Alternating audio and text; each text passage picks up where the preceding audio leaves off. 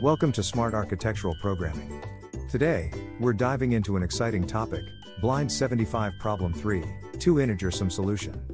Generally speaking, blind 75 are problems that are common problems that come up in your coding interview exams when you're looking for a big five tech company related job, basically.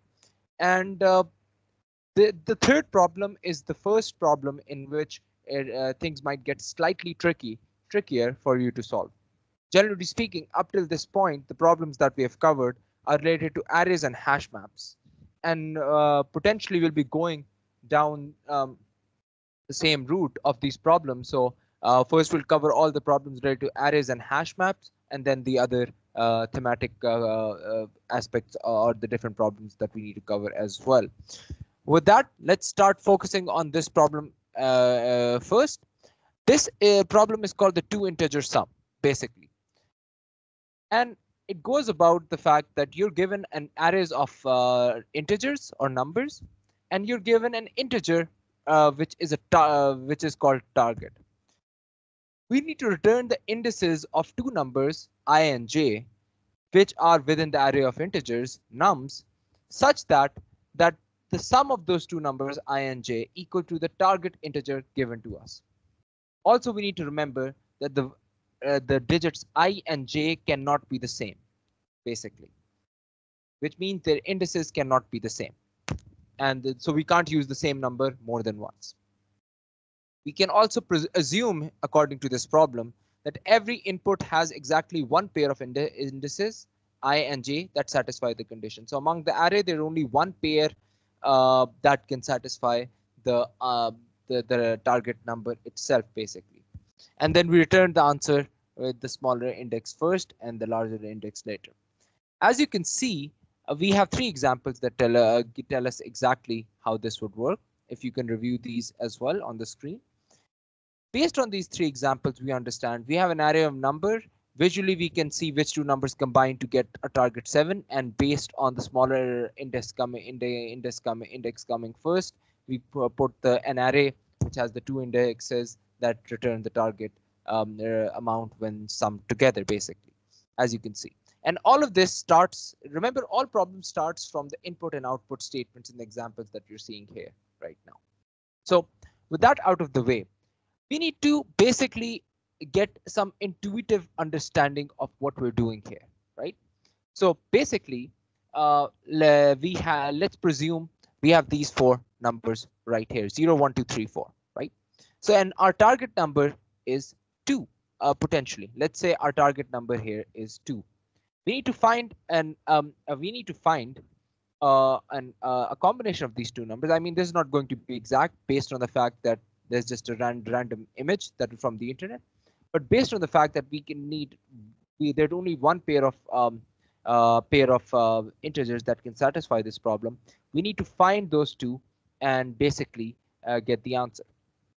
So basically, the most easiest way to do that and the most concise and optimized way of doing that is to first create a hash map, which is a dictionary in Python. So we create a dictionary in Python, and once a dictionary is created, we need to add numbers to check with the dictionary whether that number, when added together, should result in that particular target amount. So if you want to be more clear about that, let's say the target number is target number given a mathematical definition, and my writing might not be that clear. I'm not really good at writing it out on a computer. So the target number is basically minus, I think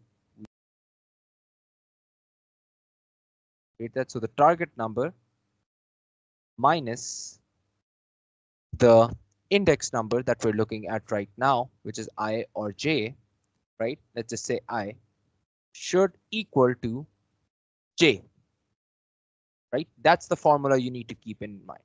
So we have a target number given to us, right? Once we have that target number, how can we programmatically go through that array to get a number which complements with that number to immediately say, hey, these two numbers when combined together are the answer. And the reason we're able to so easily presume that because only one pair can satisfy the target number basically. So first, what we are doing here is we're going over each number here. Let's say 1 first. We check if this number, if we remove this number 0 here from the target number, right? After that, which number, the number that's left is j, right? So the difference between this, the number that we're checking, and which is 0 here, and the target number, which is let's say 1, let's say 2, right? Or rather than that, let's say it's 3. The target number is 3 here, right? So that way we can satisfy the requirements that we were talking about. So 3 minus 0 equals to 3. So we need a number 3 for this condition to be satisfied, right? But our dictionary or our hash map at this point is empty. It's just an empty, it should be an empty hash map right now. So we have nothing to compare this value. There's no value in the hash map when compared to this value 3 that we can find and immediately say, hey, this number in this index satisfies the requirement when we add that to the current index, which is 0, to get us the answer 3, which is the target number. So again, we move to the next portion. We go to the next portion, and you'll find that we have the number 1. So 3 minus 1 should equal to 2, right? And keep in mind, when we moved from 0 to 1, we added the index of 0 in the hash map or dictionary with the value 0 as well. So we are adding these numbers as we're moving forward to the dictionary itself. So we can do that comparison. So we have the value 2. Do we have 2 in the dictionary? No, we don't have that value right now. So we move on to 2.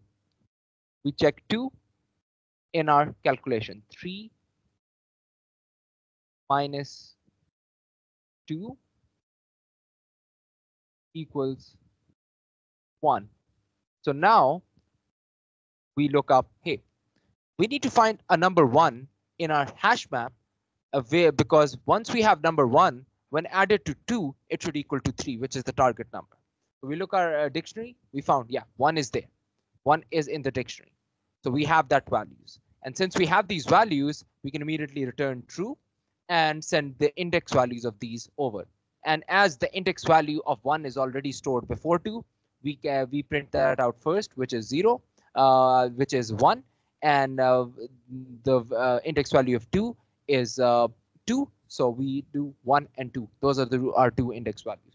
Basically, the logic behind this particular problem runs like this, right? This is to help you develop an intuitive feel.